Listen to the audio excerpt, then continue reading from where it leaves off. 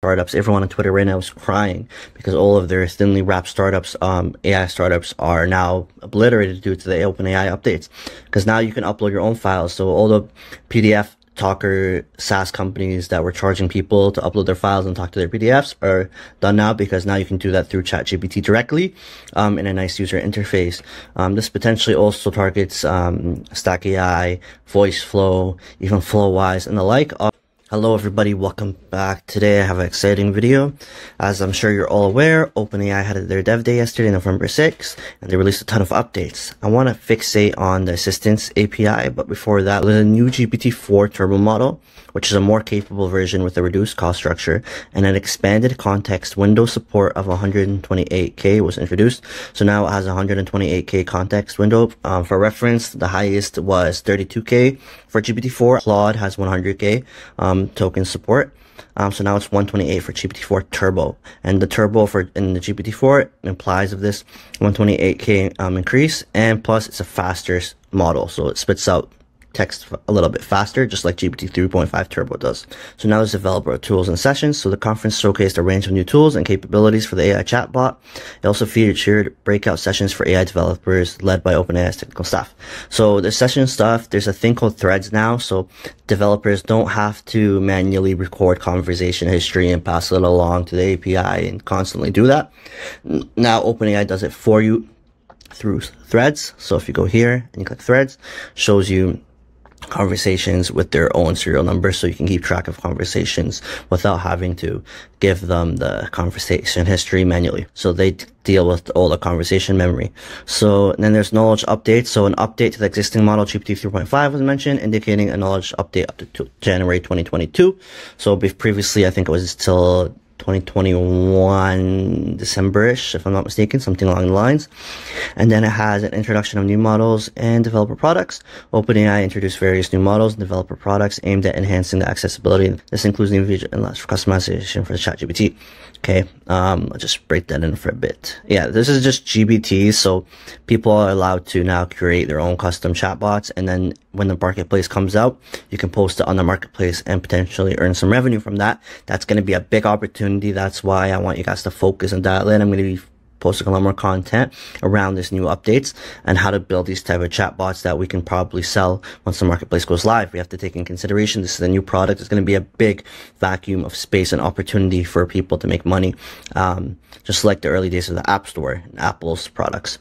Okay, so I just want to keep that out there. It's a big opportunity. You guys don't want to miss out. So please subscribe and stay tuned if you want to be a part of that. I want to focus more on assistants though, because now you can create your own assistants. This potentially kills all AI startups. Everyone on Twitter right now is crying because all of their thinly wrapped startups, AI startups, are now obliterated due to the OpenAI updates.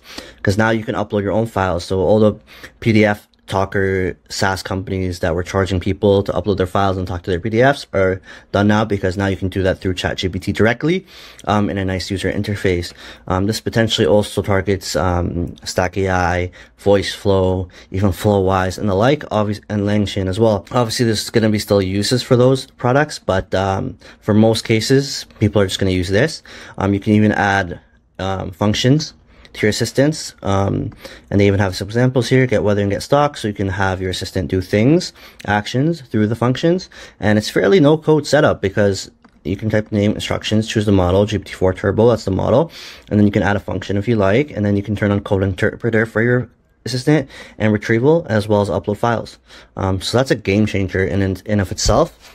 And then you can share this with people as well. And then once the marketplace comes out, you can even have it there. So like potentially you can have the car salesman that we made in the previous video that we did on bot press and voice flow. You can do it through here, and which is going to be better because it's going to be a more dynamic conversation rather than a more fixated conversation.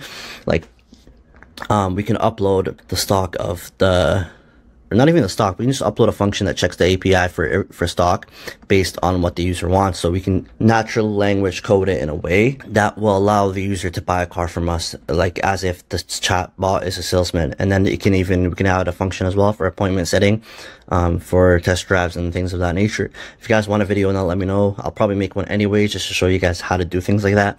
The most impressive thing though is going to be the Assistance API, because this takes the playground to a whole nother level. So if you're interested in coding or anything like, you don't have to be a professional coder.